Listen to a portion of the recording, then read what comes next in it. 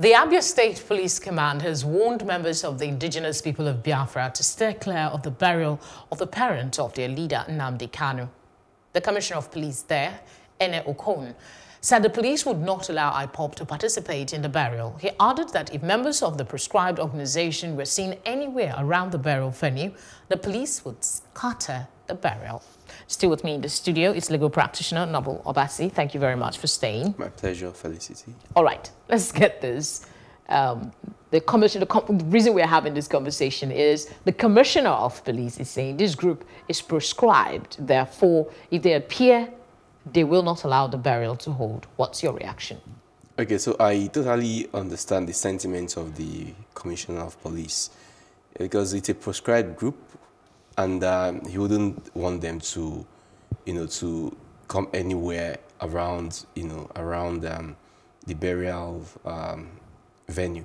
Okay, so I get the fact that he's trying to do his job. He's trying to act as the Chief Security Officer of Abia State. But then again, he has to be a little bit flexible. Okay, so when I say flexible, so my point is this. So if these guys, if they come, because IPOB, we all know that federal government has proscribed it, but if they do come as individuals, would they still go ahead and arrest them? Or does it mean arresting them as a group of association? Okay, I think he actually mentioned that if they see any paraphernalia that has to do with IPOB or any gathering that says they're IPOB, that they will disrupt the burial and it will not hold. So could that be that you could come as an individual, but not as a member of that prescribed group? Yeah. Would that make more sense to you? Yes, I think they should just respect the law. I mean, they should just respect the position of the Commissioner of Police and come individually without, displaying any paraphernalia of IPOB. I get the fact that Nnamdi Kanu's late parents, Nnamdi Kanu, the deceased, were the late parents of Nnamdi Kanu, yeah. Exactly. Yes, and also he was a traditional ruler in Afaruku. So I get the fact that they wanted to pay due respect to him in a grand style, but because of the situation on ground, they should just tread with caution. Do you see them define the CP? These guys, I wouldn't know, to be honest with you, but I don't know. Okay, we shall see on that aspect. But let's look at Nnamdi himself. Yes. He's been reacting on social media, taking to all platforms to share his position on the matter. Do you think that besides the members now, Kanu himself jumped bail? That's what we know. Yes. And so long as he is not in this country, he might get away. But so long as he sets foot here, he will be arrested. Yes. Do you think that in spite of knowing this, he would brave the consequences and come to Nigeria for his parents' burial? Because both his parents are dead. Yeah, I don't think he would. I don't think he would want to take that risk, knowing fully well, that if he comes back to Nigeria and he's being caught, I mean, no going back for him. But this is the man that he talks really tough. He talks that he will, and then there are groups coming up to, even a group has come up to caution him. I think they call themselves an Igbo social cultural political organization, Igbo Forum. They've come out to say that he should stay off the burial. But do you envisage a scenario where he will be defiant and come? I think you should listen to wise counsel and stay away. You should stay clear of the venue. Yeah, but wouldn't that present him as a coward before people? Okay, so if he comes and he gets shot and he's dead. Okay. So you'd rather he stays alive and continue the agitation than to come and, But do you see a scenario where the federal government will shoot somebody because he jumped bail and he is back in the country? Okay, so or would he be arrested? If Nnamdi Kanu comes back, with the tense situation on ground, it's not gonna be an easy tussle. It's not gonna be easy. It's gonna be very, very rowdy. And I know how it is in Nigeria. Once it gets rowdy, anything is possible. Yeah, you'd rather such a situation is avoided. Okay, let's look at another scenario. A group, I think the Ohanese youths have come up to ask that the president grant Nnamdi Kanu a presidential pardon. Okay. so he can come for his parents. So he can come for his parents' burial. Okay. Do you see that as even a slightest possibility from this government? Not at all. Not at all. Okay, but if that becomes a possibility, okay, let's just, in an El Dorado where this happens and the government says, I want to give you presidential pardon, what kind of scenario are we creating? What do you envisage will be the ripple effect of such a decision? If the federal government grants him presidential pardon to come back, you just be careful. You should be careful. So it might not be real. Like I'm asking now the scenario, the likely scenario that can occur, okay, not just from IPOB now, but the generality of Nigerians. Yeah, so how will they take that news? So the attitude and perception of Nigerians, if the president makes such declaration, would be that the president is tacitly supporting the IPOB. And I mean, from southwestern part of southeastern point of view, they might not really see anything wrong with the decision of the president, but from the other region, other tribes, they might find some fault with that that decision. So I think the president would want to play on a safe side and then not do anything and not try to be seen as supporting Nnamdi Kanu or IPOB. Okay, let's look at another scenario. The IPOB leader took to social media. He said he has information that the army wants to target people in their hotels, okay, especially IPOB members and leaders who would be coming to grace the occasion, okay, and he's raising an alarm. That's the way the report was given. The Nation newspaper reports that an anonymous source in the army discredited that comment by Nnamdi Kanu, saying that there is no plan in place like that to raid. I mean, are you going to raid private raid hotels without any information? How are they going to monitor these people? So what I'm basically asking is, who do we believe? Again, is there any alarm needed to be raised, considering that the CP has said IPOB is prohibited from coming here? Is that really an alarm in itself? Because if you look at it, he's saying he's raising an alarm. People should come and see what's going to happen. Okay, so for now, those alarms are like assumptions. We do not have concrete evidence to say that, okay, this is what is going to happen. And from the military side, well, they've discredited it, that they don't have such intention of visiting people in their hotel rooms to, targeting people at their hotel rooms to arrest them in the name of those people being members of IPOB. Yeah, I mean, I wouldn't know how where he gets his information from, but then it's just assumption. It could be, because he says, if you look at the fact that just a couple of days ago, the army did a display of might in that same area. Yes. And they said some local residents ran from fear. They wanted to stay away. Now, a statement has been issued by the spokesperson, the more powerful of the group, and he's saying that the army was trying to intimidate the people.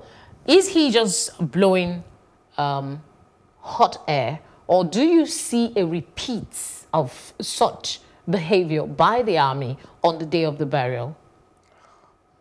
I wouldn't really know why what the military are up to, on the day of the burial. I can't. But do you see a possibility that these army, officials of the security forces will be heavily around that area? Most definitely, they would be on the day of the burial. Nnamdi Kanu and IPOB, they are now,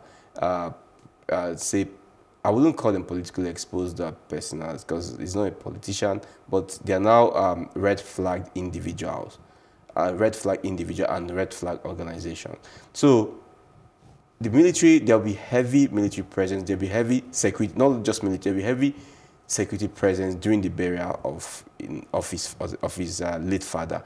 But then they should tread on wise counsel. They should lay low on that day, take things as it comes, not trying to be confrontational, because they should not forget that these guys they could be trigger happy, and they are one-minded. I mean, they have like a mandate. So okay, there could be some, some strength to this, because the brother of Nnamdi Kanu has come up to say that, please, that they do not want the soldiers around the venue of the burial of their parents, yes, and that they would rather they stay away. So if you look at that, do you think that his words will amount to nothing, or there is a possibility that the burial will be moved to an indefinite time, considering the security concerns? I mean, if they want to move the burial, where would they stop moving it? Because as it seems, this administration is going to be in power until the next 3-4 years. And this administration is actually, the administration that empowers all these military people to do whatever they're doing in Abia State at the moment. So, Nnamdi Kanu's brother, I get this, I share his sentiment. I mean, he doesn't want people to come to a burial ground that is supposed to be a place of a place of solemnity, and people are scared for their lives. People are, because believe me, some people will not even turn up. Some people that ordinarily they would love to, be at the venue, but seeing security apparatus everywhere, they wouldn't want to come out. So I share his sentiment. I understand the fact that he wants calmness to be at the venue. So I think perhaps, this is the military. They have their own mandate.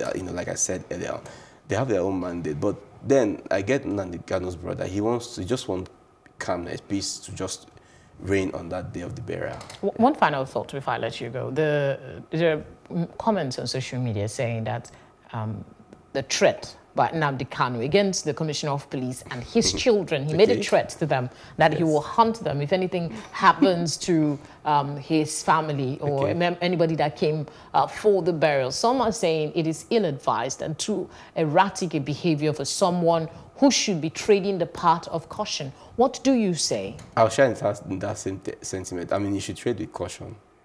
So you should not try to aggravate the situation at the moment. You should try to, trade calmly, not bandy much words with these people, because they really, I mean, from all indices, they really mean him. Like they just want to bring him to book.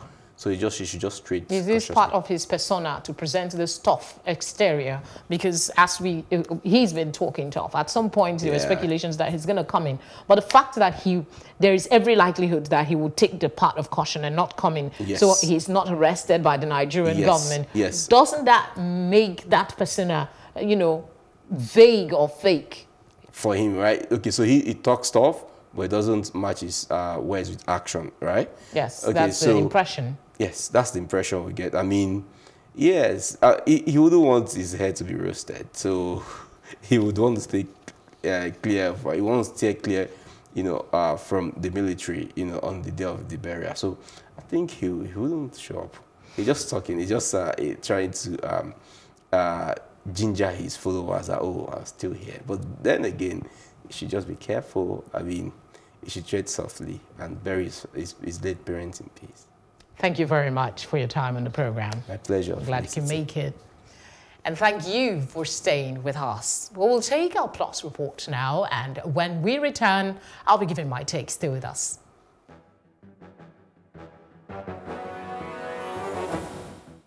The Nigerian Customs Service has said it has commenced investigation into the ownership of about $8 million seized recently at the Murtala Mohammed International Airport in Lagos. The Comptroller General of Customs, Colonel Hamid Ali, retired, made this known in Abuja as he briefed members of the House Committee investigating the under-remittance of operating surplus of some ministries, departments and agencies to the nation's Consolidated Revenue Fund. Colonel Hamid said after thorough investigations, the fund will be handed over to anti-graft agencies to perform their constitutional obligations. It was giving us conditions under which the so-called Abacha loot was to be returned to Nigeria. We also find ourselves, one of us, in Nigeria, and also looting, trying to loot dollars out of our own country. It was quite unfortunate. But we commend you, commend the agency for the service, for being vigilant and proactive. All we can say is to urge Nigerians to cooperate with customs and all other law enforcement agencies and give information as to what is happening that is not good. You see something, you say something. Our men had an information that some consignment of money was to be moved. And fortunately, they put their own the men on alert. And behold, we had a vehicle, narco vehicle, driven on the 16th of January, driven to the tarmac. Then there were about 3 commercial aircrafts on the ground. Up to now, we are still in the process of an investigation to know which of these aircraft were these goods supposed to be loaded on. But the vehicle was intercepted on the tarmac, and the custom personnel accosted the driver and asked him, because by right, that vehicle is not supposed to be there. There are names quite okay written on some of those bundles of money. But up to this moment, we don't know whether they're fictitious or those names are real names of people. And then the money was counted. They are all in $100 bills. They were all counted, and at the end of the day, we found $8,067,612. Is we are doing a preliminary investigation, because by right it is not our mandate to investigate financial crimes at the airport. So it is EFCC. So we are only going to do the preliminary investigation, put the suspect and the amount together, and hand it over to EFCC for an in-depth investigation.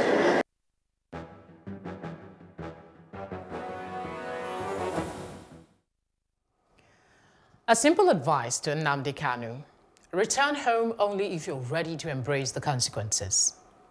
Now, on the moves to create a Southeast security outfit similar to Amotekun, I share an earlier sentiment. The answer to the myriad of security challenges in this country does not entirely rest on creating security operations or state or regional police, or even equipping and enhancing the work of the Nigerian police. What would give us a glimmer of hope, like I earlier advocated on this program, would be real efforts at addressing the fundamentals of unemployment, religious extremism and ethnic sentiments that is currently amplified by heartbreaking levels of poverty among a high percentage of the population. But this is the fertile ground for grooming all kinds of criminality and finding recruits to perpetrate more mayhem in the country. And that's our program for tonight. If you missed it, there is a repeat at 3 p.m. every weekday, and you can join us again at 7 p.m. for a fresh episode. Thanks for watching, and until next time, please be well.